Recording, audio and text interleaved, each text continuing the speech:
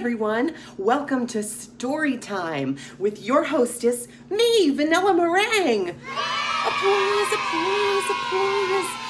Oh my gosh, thank you for that warm welcome.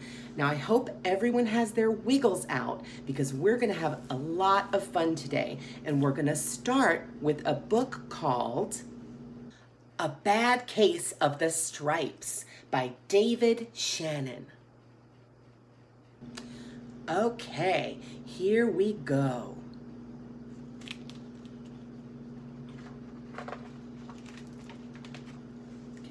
Camilla Cream loved lima beans, but she never ate them. All of her friends hated lima beans, and she wanted to fit in. Camilla was always worried about what other people thought of her. Today, she was fretting even more than usual. It was the first day of school, and she couldn't decide what to wear. There were so many people to impress. She tried on 42 outfits, but none seemed quite right.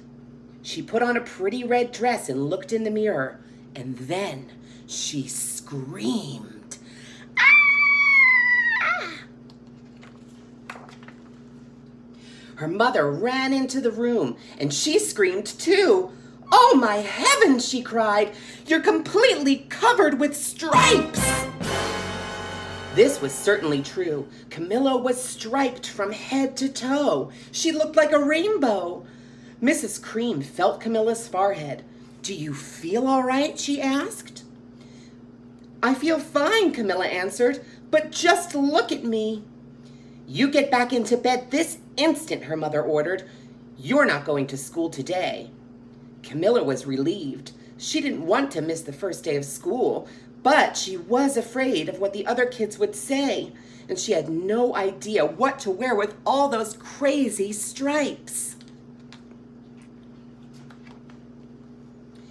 That afternoon, Dr. Bumble came to examine Camilla. "Most extraordinary," he exclaimed. "I've never seen anything like it.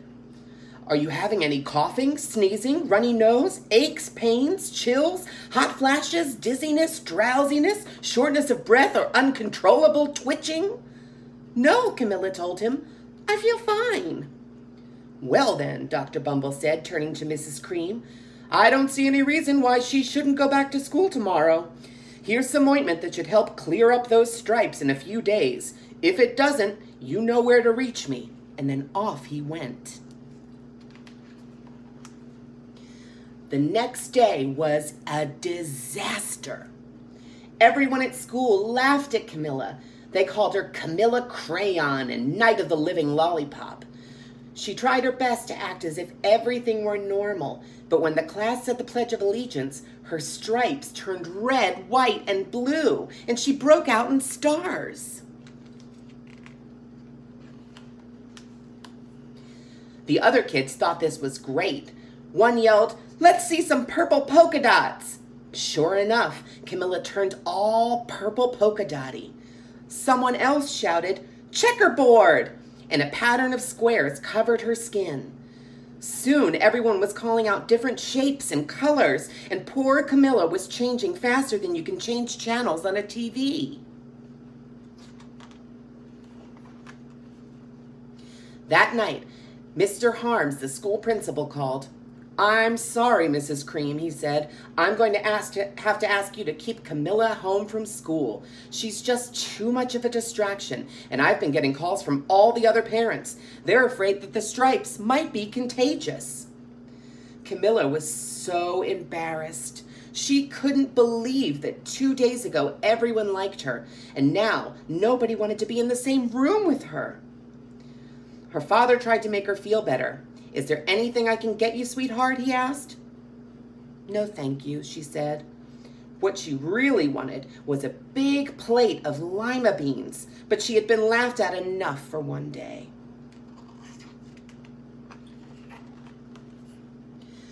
Well, yes, I see," Dr. Bumble mumbled when Mr. Cream phoned the next day. "I think I'd better bring in the specialists, and we'll be right over." About an hour later, Dr. Bumble arrived with 4 people in long white coats. He introduced them to the Creams.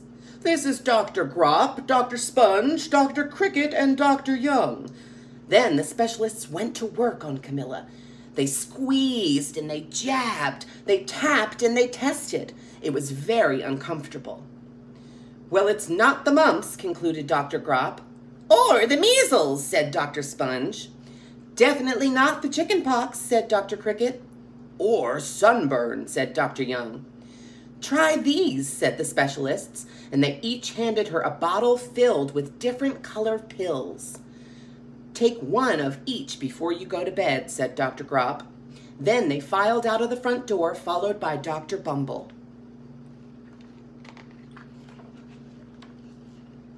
That night, Camilla took her medicine. It was awful. When she woke up the next morning, she did feel different. But when she got dressed, her clothes didn't fit right. She looked in the mirror, and there, staring back at her, was a giant multicolored pill with her face on it. Dr. Bumble rushed over as soon as Mrs. Cream called, but this time, instead of the specialists, he brought the experts. Dr. Gord and Mr. Millen were the finest scientific minds in the land. Once again, Camilla was poked and prodded. She was looked at and listened to. The experts wrote down lots of numbers, and then they huddled together and whispered.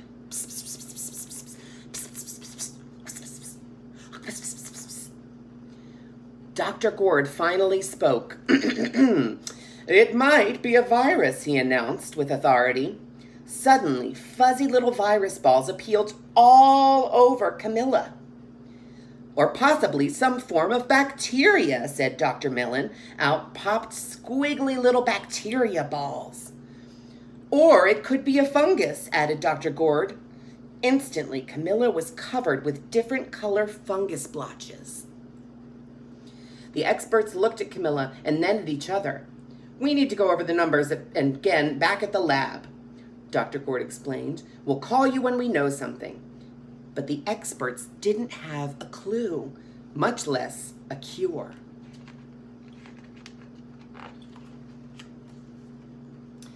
By now, the TV news had found out about Camilla. Reporters from every channel were outside of her house, telling the story of the bizarre case of the incredible changing kid.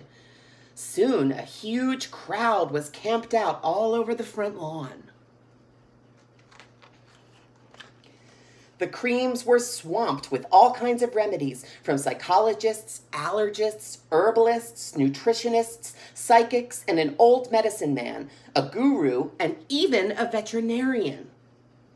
Each so-called cure only added poor Camilla's strange appearance until it was hard to even recognize her. She sprouted out roots and berries, crystals and feathers, and a long furry tail. But nothing worked.